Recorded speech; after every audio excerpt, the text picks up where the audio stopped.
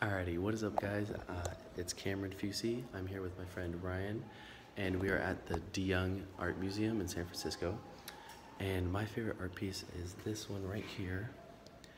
It's called Green Leaf Venetian, and it is really cool to look at the different, let